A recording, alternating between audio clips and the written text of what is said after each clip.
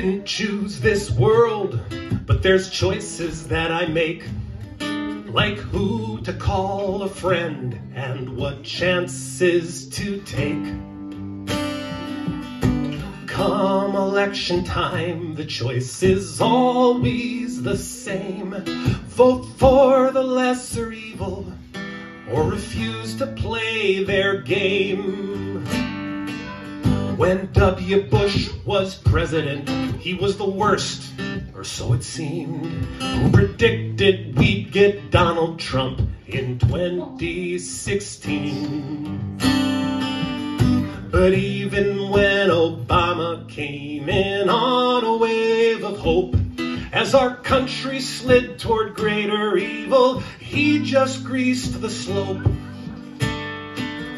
Bush Sr. bombed Iraq, which Clinton then maintained. After 13 years of sanctions, 500,000 lives were claimed. W's brutal occupation killed 1 million more. Now Biden's genocide in Gaza could spark a new world war. What's left of this democracy is rotted at the core. So what will you make your vote count for?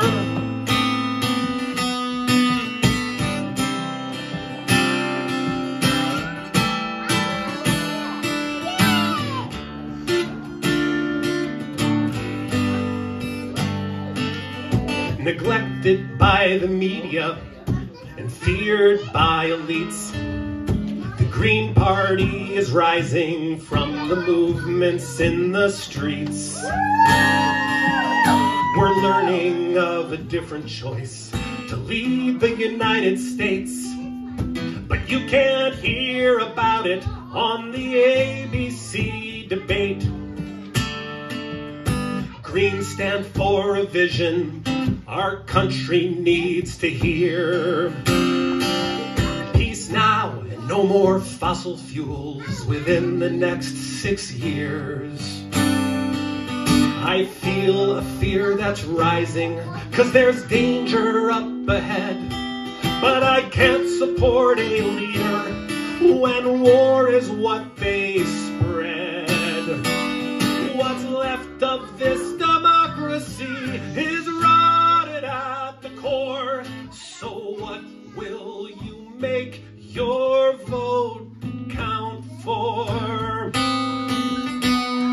When we're fighting for our future, the rich want us to lose, but they can't stop us from standing up for the principles we choose.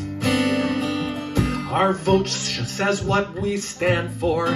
That's why I say we should reject the lesser evil and vote for the greater good. Reject the lesser evil and vote for the greater good.